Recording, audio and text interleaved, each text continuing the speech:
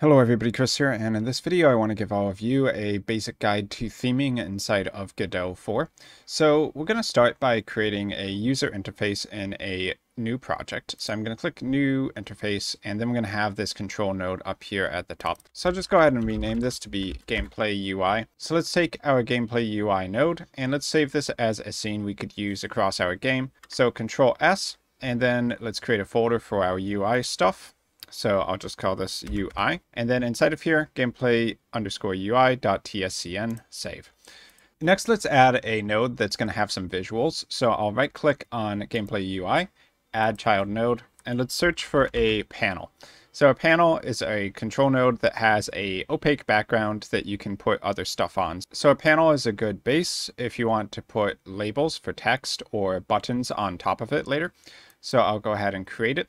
And let's just take the corners of this panel and stretch it so it's a little bit larger and easier to see. So if you click on any UI node that extends from control, which is going to be any of the nodes which have a green icon, then you'll see in the inspector, there's this section for control. You can go down to theme, and this is where you can select or create a theme for your game project. So let's take theme here.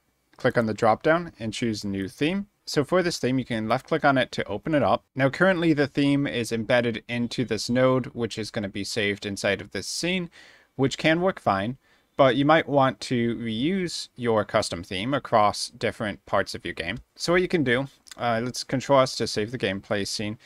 In the theme panel, which you can open up at the bottom down here if it's not already, you can click Save As for the theme, and then inside of the UI folder, I'll just call this theme something like base theme and hit save. Now in the inspector, the theme is going to be replaced from just theme to the name of the theme file. If we expand the file system UI folder, then you'll see the theme now is saved inside of the project. So inside of the theme preview, you can see what your different components would look like, such as a button or a text label, and then the color for the background panel here. You can see that gray background, which is consistent with what we're still showing on the screen here. And for when you want to customize a property in your theme, you go over to this right-hand section over here.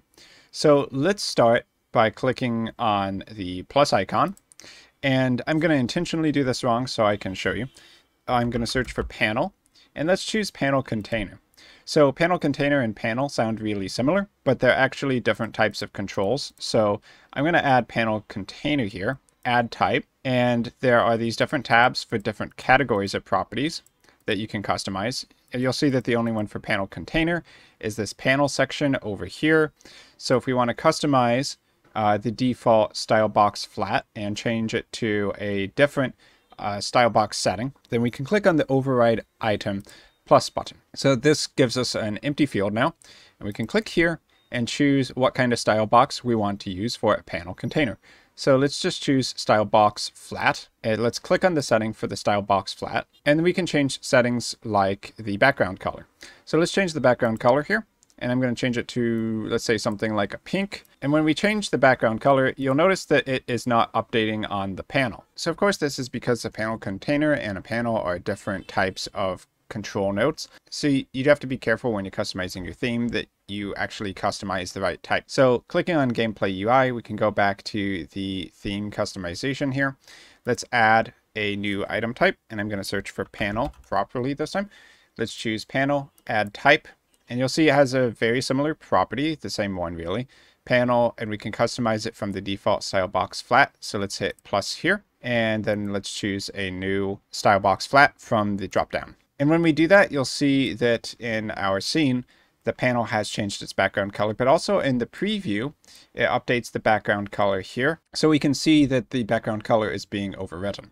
So now to change the background color, once again, let's click on style box flat over here. Let's change the background color here, and I'll change it this time to something like a dark blue. So that's going to immediately update our panels inside of the scene. And also if I click back on Gameplay UI and take a look at our theme, it changes it here as well. And you can also just double click on the base theme.tres file inside of the project and customize it there directly. You don't have to necessarily click on the node which is using the theme.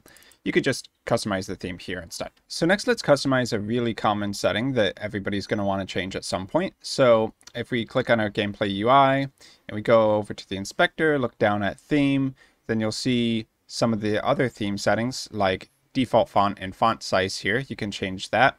Also, you'll see the same thing if you double click on basetheme.tres. Those theme settings are going to show up here as well. So you can customize it wherever you want. So if we want to change the font to something else, then we're going to need font files inside of our project. So if you go online, a really good site for finding fonts you can use is dafont.com. So if I look at the bitmap.php page, which is just this pixel/bitmap section up here at the top for these kind of retro fonts, then we can try grabbing something like the Rainy Hearts font, which as you can see on the right is 100% free to use. So go ahead and download that. Then when you open up your font files, you'll get something like a .ttf, or I think another format is .otf. And these are fonts that you could install to your computer to use in other programs like Microsoft Word, if you just install them here. But to use it in our Godot project, we actually have to put it inside of our game project. So I'm going to right click on the file system for the UI folder. Let's open in File Manager. And then with my zip program, I'm just going to extract the TTF file into the UI folder. So just bring that in there. And now if we go back to Godot, we should see our font show up here. So now that we have the font, I'm going to simply drag that into the default font slot. And you'll notice that the default preview is now going to update with that font for all of the different controls here. So the default font is going to basically apply to every different type of control, which shows text, which is a lot of them. So line edit, text edit, buttons, so on and so forth. And if you want to actually see that inside of your gameplay UI, we could simply add another control like a label. So I'm going to right click on panel. Let's add a child node. Let's get our label or rich text label, whatever you want. Then inside of the inspector under label text, let's add some text here. I'll type in header. And then let's center that in our panel. So I'll go to layout, let's say layout mode, anchors. And then for anchors preset, I'll do center top so that the header will display at the center. Maybe we also want our text to be bigger on the screen so it's easier to see in game. So let's click on gameplay UI and we can see our theme settings here once again. So let's take the default font size and make it 24, hit enter. And you'll see both the previews and any of the child controls in our gameplay UI that are inheriting those settings are going to immediately update. So now let's show how you can actually use multiple themes in combination with each other. So you can have your base theme settings here, and that's all well and good. But there might be a point in time when you want parts of your UI to look a little bit different. So let's go to panel here, and let's give panel its own custom theme. So click on inspector, theme, and let's create a new theme here. So just like before, you can left click on it, open it up, and you'll see that all of these settings are still the defaults. Note that the parent theme is still setting stuff like the background color and the font color. This theme here is still using all of its defaults, and it's not going to override any of those settings yet until we set an override inside of this new theme. So let's save this child theme as something like custom game theme, save. So let's say that we want this panel and anything under it, anything that's going to be using the custom game theme, to reset back to the default font. So let's go to theme, default font in the inspector for our custom game theme, new font file.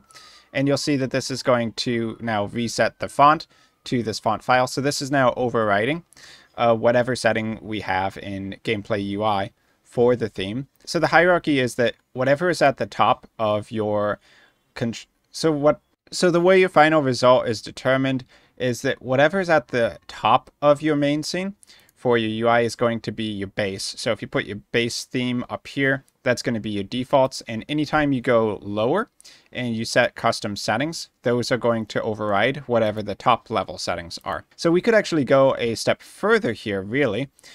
Inside of label, we could say go to theme overrides, which instead of creating a completely separate theme, it's just going to change settings for this specific control. So we could go to like fonts, and here we can override the font.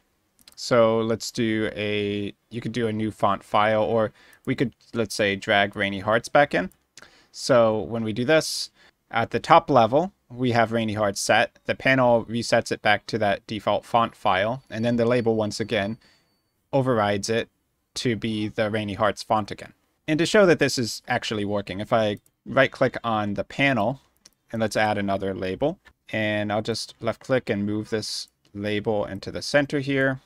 And let's say this label is using the defaults for the panel. Then you can see that this is still using whatever settings the panel has set up. It's only this label, the header label, which is actually overriding the font. So we could also do stuff like the colors. So if we override the font color, then that is going to change it from whatever our default is as well. So in a nutshell, whenever you need custom settings for only one specific control, and you want to make sure that those don't get changed by any of your theme settings, then you can just use a theme override.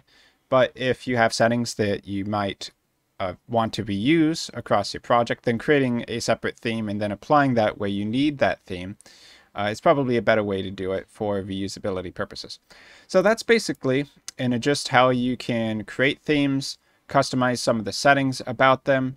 You can even use themes in a hierarchy where you have different themes that will override each other. Whatever's on top gets overwritten by whatever's under it. And then you can use theme overrides whenever you just need a couple settings for one specific control that are unique to that control. So I hope that gives all of you a pretty good rundown of how themes work inside of Godot. I've been Chris, thanks for watching to the end, and I will see all of you in my future video content.